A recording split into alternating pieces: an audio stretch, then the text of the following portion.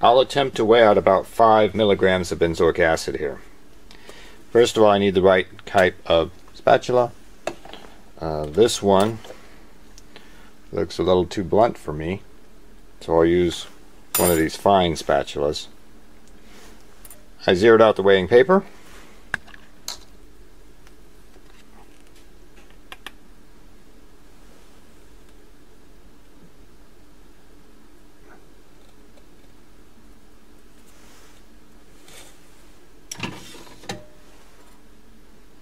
You can see it takes a little while for the scale to respond, so I'll give it the time it needs.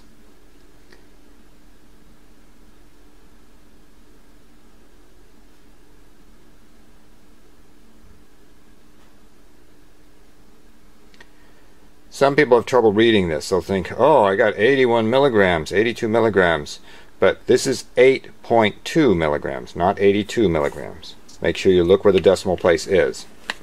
Not all balances are created equal. This is the milligram balance. That same sample is 8 milligrams. We don't have the next decimal place here. A photograph is a good way to record your actual data. Then we can look back and decide what precisely do your measurements mean. When working with these very small quantities, you'll typically make your solution in a vial. But this method here has problems. It's essential that you measure the material that actually got into the vial and not assume that everything you weighed on the paper was transferred. Here's an excellent example. I weighed 8.2 milligrams on the paper, but only 6.6 milligrams actually made it into the vial. Many students will take a long time to weigh out a sample because they think they're looking for a precise mass, 5.0 milligrams. Almost always, you'll take your solid and dissolve it in some solvent.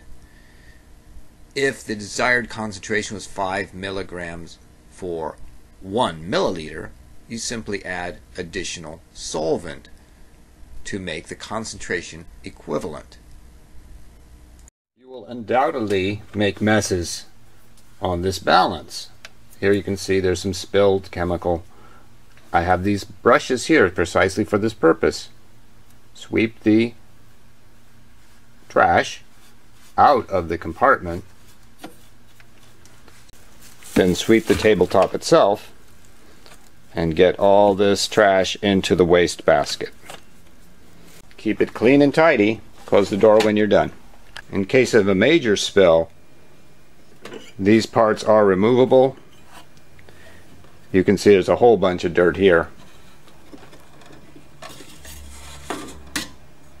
I can take this to the sink or the trash can and dump it out, wash it out. When you're done, wiping your spatula with a Kim wipe will help prevent contamination for the next user.